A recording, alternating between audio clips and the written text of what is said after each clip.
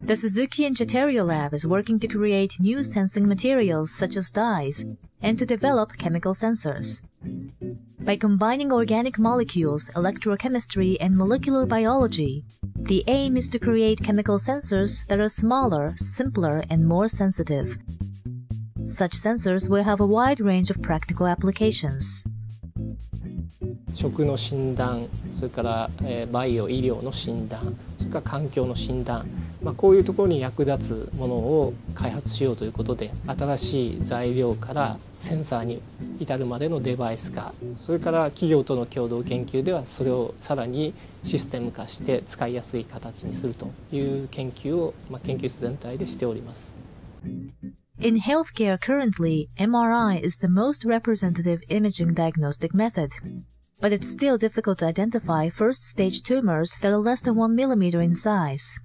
To detect such small tumors, it's necessary to develop contrasting agents that give sharper monochrome contrast than current ones, and also to selectively identify regions where tumors are present. The Suzuki Citterio Lab is studying reactive molecules that can indicate specific regions, with the aim of developing more effective contrasting agents.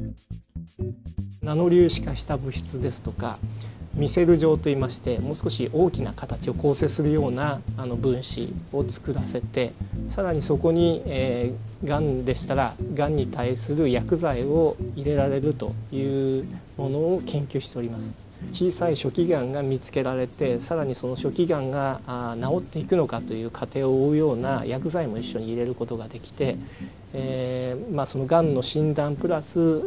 薬理効果を発揮できるようなものということで新しい、そういうコントラスティングエージェントプラス薬剤を作っております。To achieve such advanced chemical sensors, it's essential to develop dyes. In particular, image analysis using near-infrared fluorescent dyes enable imaging deep inside the body without obstruction due to light absorption.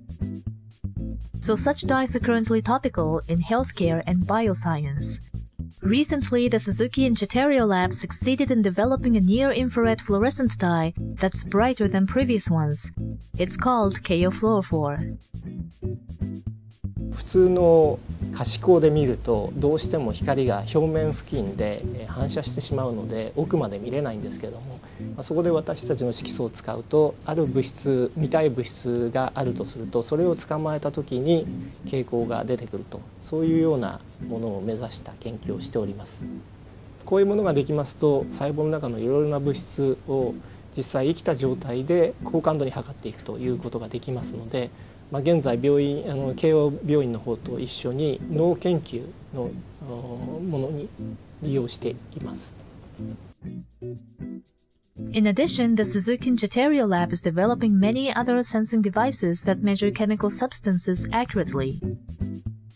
These include flavor sensors that simulate the human sense of taste and sensors to detect toxins in the environment. To enable these sensors to become widely used in society, the lab is working to fabricate low-cost, compact sensor chips using inkjet printing technology. 紙だけではなくて、もうちょっといい材料、例えばプラスチック、ポリマーを使って電極を作っています。毎回ちゃんと同じ音が得られるので、その測定の前にちゃんと検入線引くは必要ないので、さらに測定は早くなって、全体的なコストが下がるだと思います。Healthcare, environmental testing, and food hygiene all require chemical analysis, which plays an essential role in daily life. Chemical sensors are ideal tools for helping chemical analysis in that vital role. In the Suzuki Citterio Lab, research students also participate positively. All students have their own specific individual goals. And by continuing to develop superior chemical sensors, the lab as a whole intends to help make life safer for everyone.